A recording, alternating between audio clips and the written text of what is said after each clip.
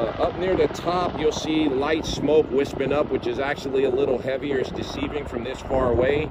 And the thick canopy has ground fuel that's burning that the helicopter has to penetrate through that canopy to get water to the seat of the fire.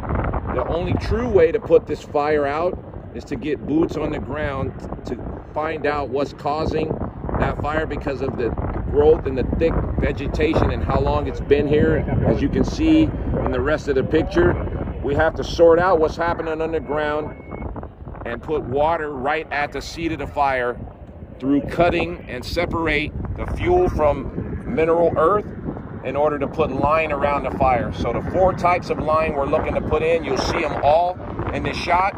It's hand line, dozer line, retardant line,